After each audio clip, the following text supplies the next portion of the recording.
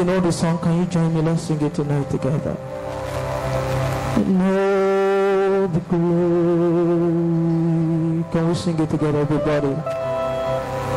Oh, your presence.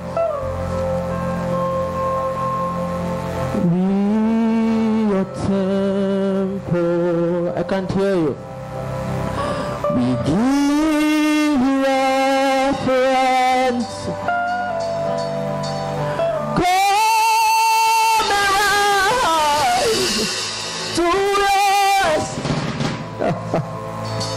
And be blessed by our praise as we glory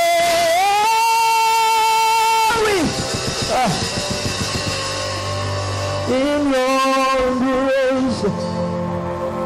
Let your presence now fill this place. I'd like us to see something very, very important in book of, are we there yet? John chapter 2. Can you please project it for me? John chapter 2 from verse 1. Hallelujah. Hallelujah. Hallelujah. Can we read together? I hope you can see it. 1, 2, 3, go. Can we read together?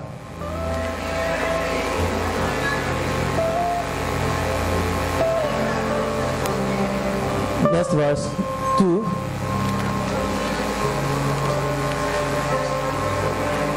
Three. Please bring it down. Can we work on this sound? I'm not enjoying myself. Alright, take me back to verse 3. I would like us to notice something very, very important. I want to give us a template for the wine story. And I want to make us understand something. Because your worship will not be fruitful to God without an understanding.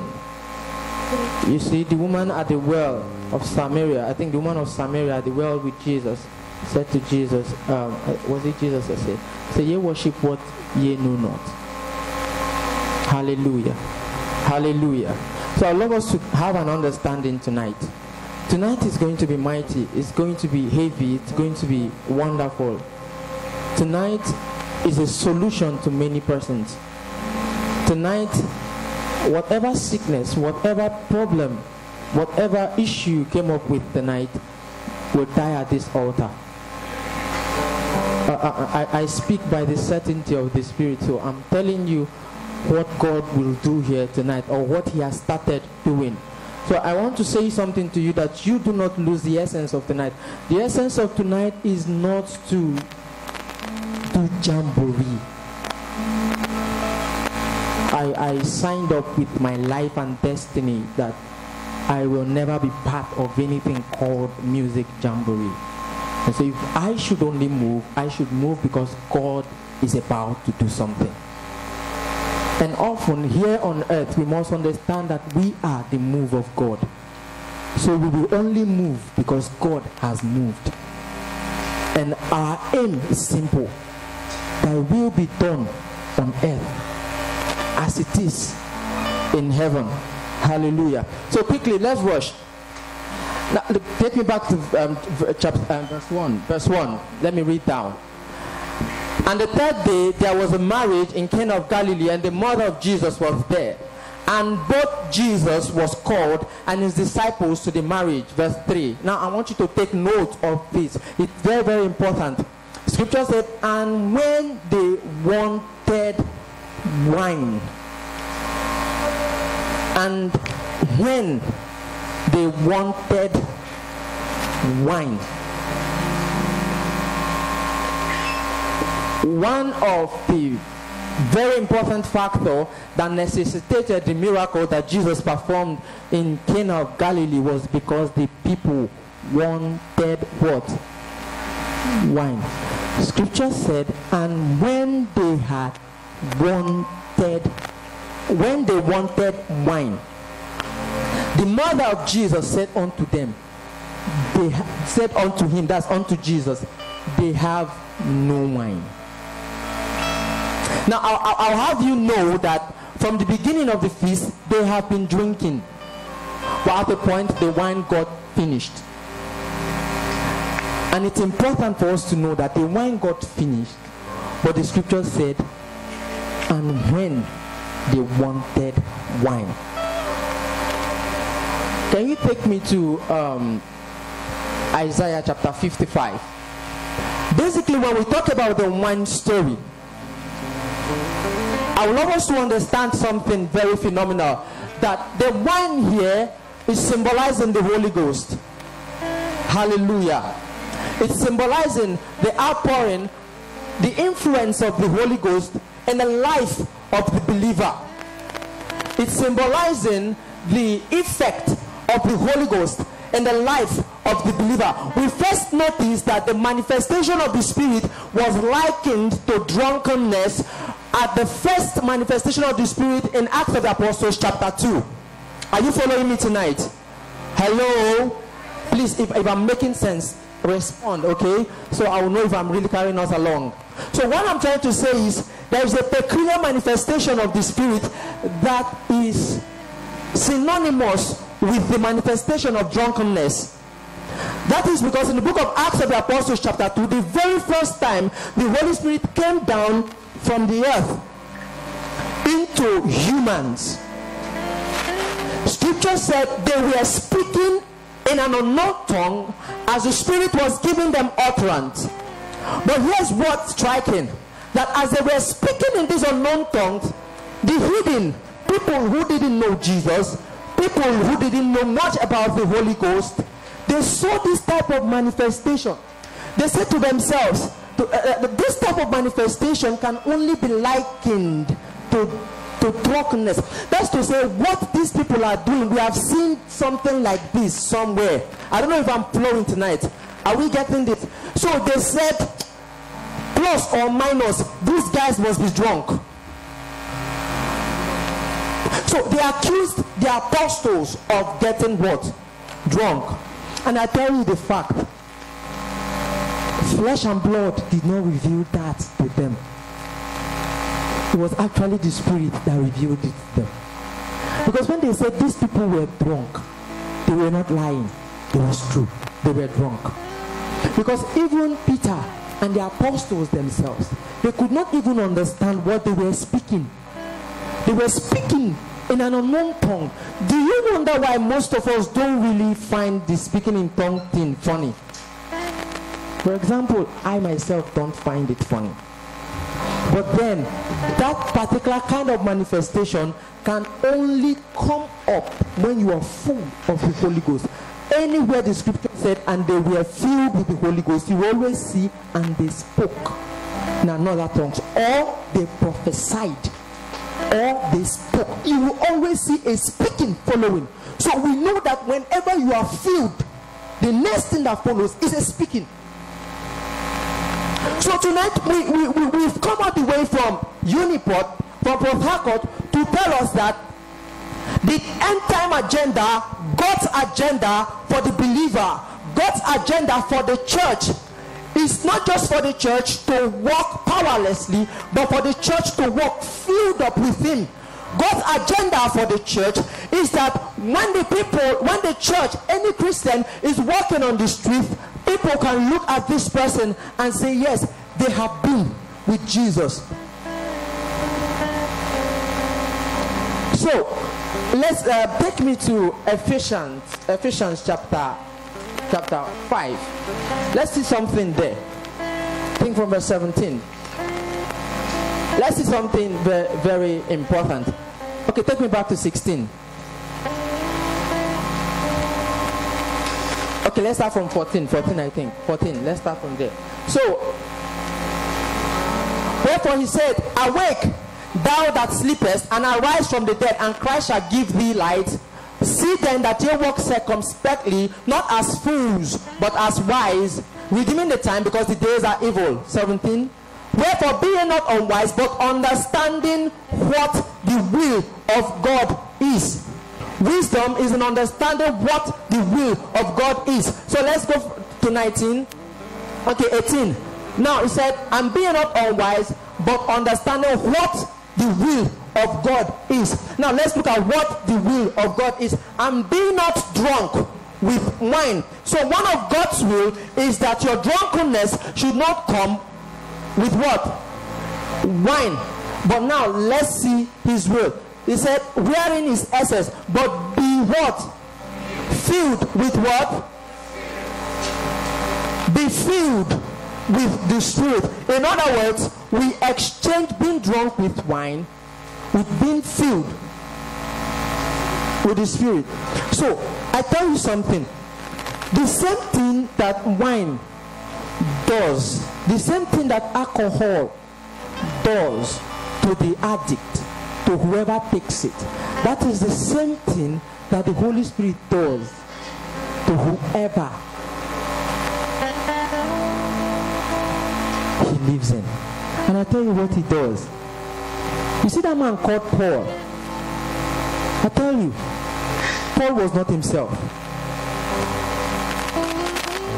I tell you, what happened to Paul was that Paul was drunk.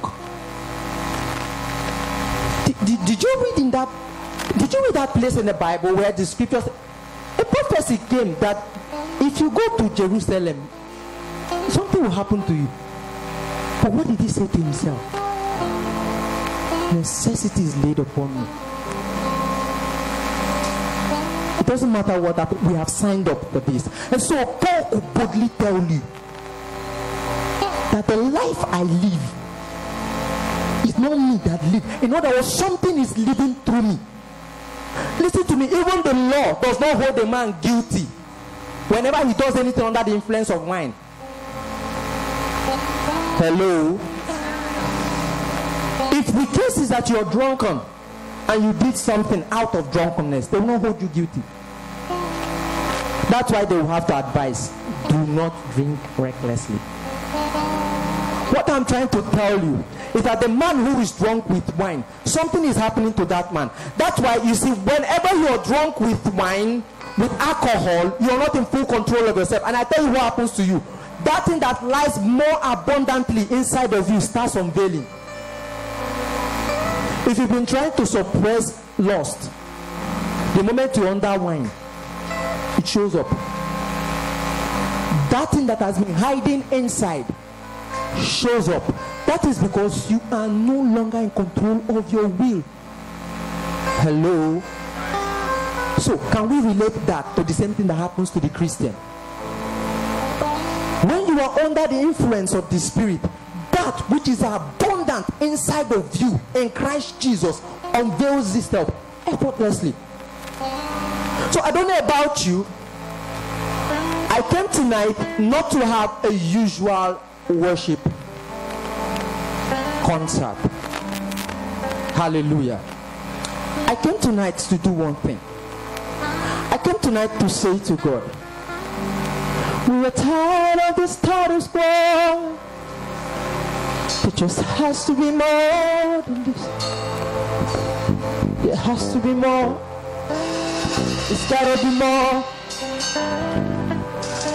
Listen to me, if this is all there is to Christianity, then I tell you we have nothing peculiar. Can I shock you?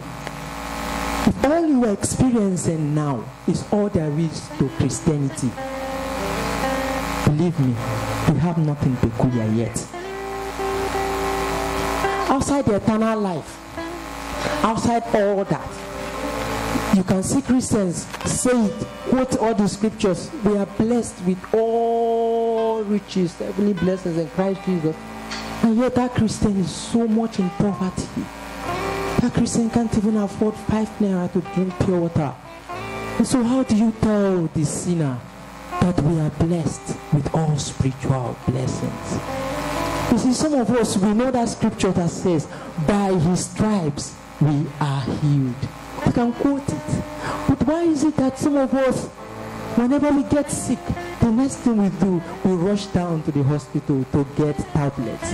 What happened to by his stripes we are healed?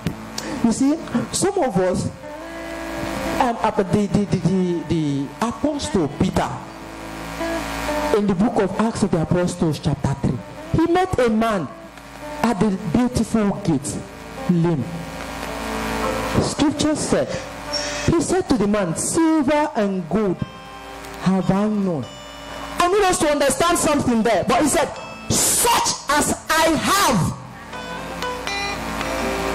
You can only give what you have. So no wonder why some of us are so quick to giving out sorry to the sick. It's because we are so full of sorry. Some of us, we can see the blind person on the street begging money. Of course, we have millions of people in bank account, so we can give to the person.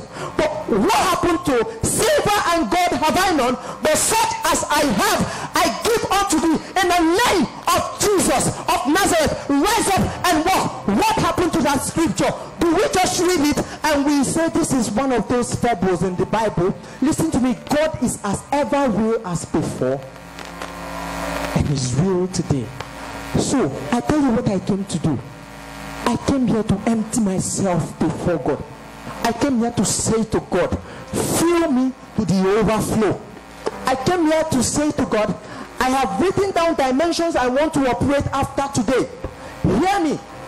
What makes you relevant in the presence of God is your personal expectation. Scripture said, and they wanted wine. There was something they wanted, and that thing they wanted located the miracle ability inside of Jesus and want. So I also draw another parallel from the woman with the issue of blood. Now listen to me.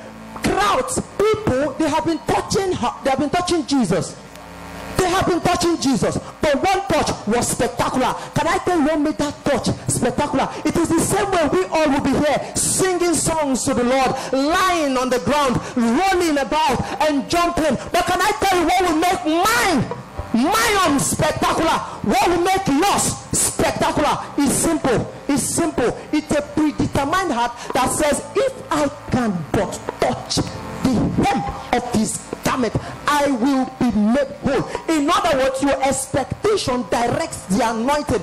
Without the expectation, the anointing will come into your life, but it will start checking what it will solve. It will start checking what are you sending me for?